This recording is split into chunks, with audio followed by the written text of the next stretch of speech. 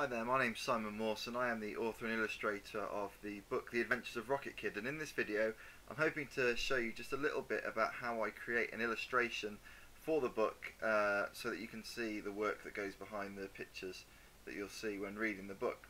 So this is the picture that we're going to be talking about today, one that I've just done specifically for this video of Rocket Kid sort of venturing from his back garden.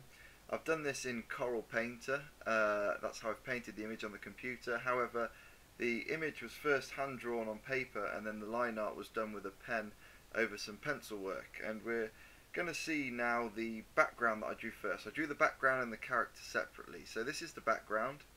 Now to draw this I basically drew it on paper with pencil. There's no sort of simple way to describe this process, but by being messy with a pencil you can then tidy it up with some nice clean lines with a thick brush-like pen afterwards.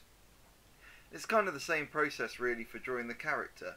The character was drawn also with a pencil first, using some really big chunky basic shapes, and then I add the details over that. And when you're doing the pictures like that and you're starting with big chunky shapes, it's much easier to pose the character and to get him exactly in the position you'd like him in before you start to do the line work, and then you get a lot more freedom to experiment with shapes and things like that first. And then once I've done the two pictures separately, I'd put them together again in Painter by scanning them and putting them together in Painter. Now when they're in Painter I do adjust the pictures. I go to Effects, then Correct Colours, tonal control, then Correct Colours, and I put the contrast to full and take the brightness down to about 45% so you get nice clean artworks. And then I take it into the program. So I open it in a new canvas, set the line work to the top layer and put it to multiply mode so I can paint underneath it, and then I'll go in and just brush in the background. So in the video at the moment you can see me using soft brushes to create the background.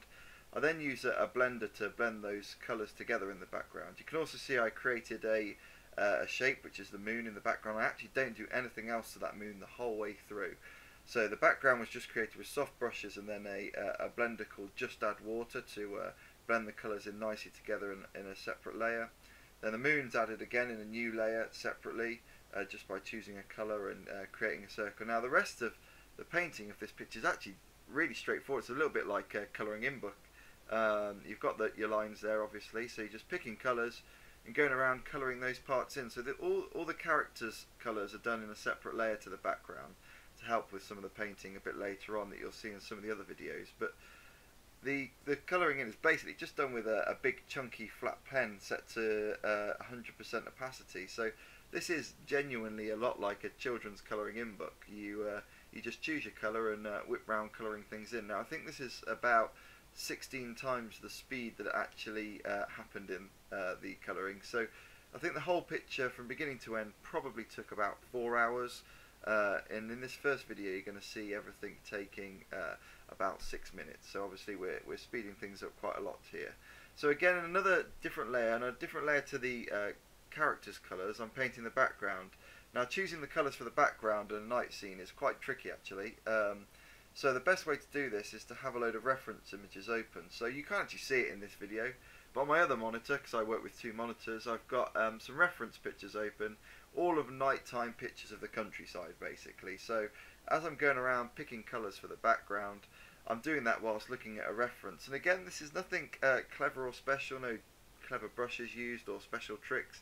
This is just me colouring in a separate layer using colours that I'm getting from a reference picture. So it's actually dead easy. It's just a big chunky brush colouring in, again like a colouring book, colouring in the lines. I quite often pick colours from certain areas and reuse them on the picture just to make life a bit easier for myself. But actually this is really straightforward, and with a bit of practice getting used to a Wacom tablet, absolutely anyone could have coloured in this picture, just basically picking the different areas and colouring in within the lines.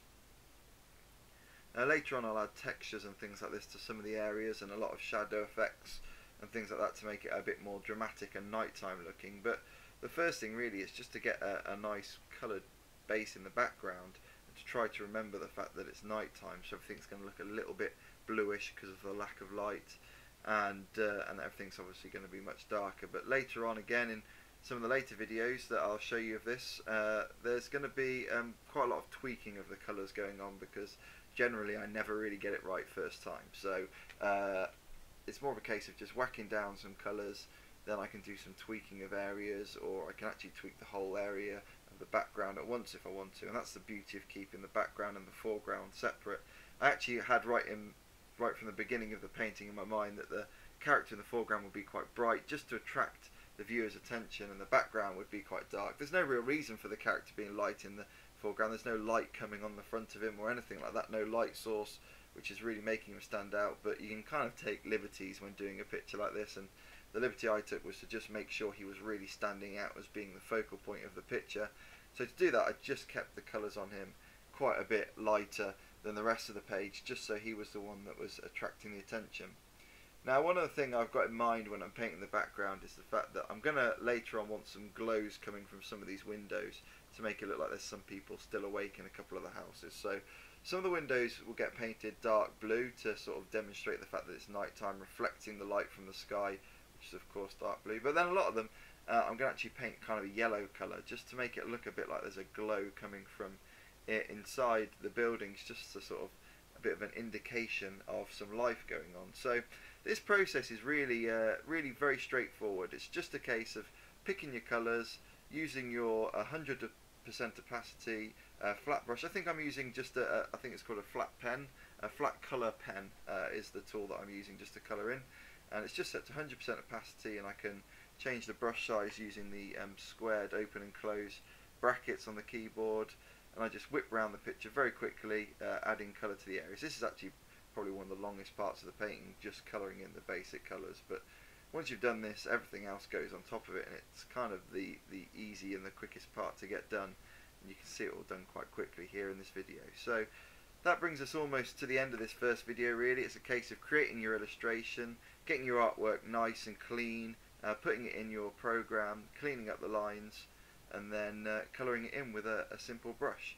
So that's the end of the first video, and in the second video I'll explain more about the shading.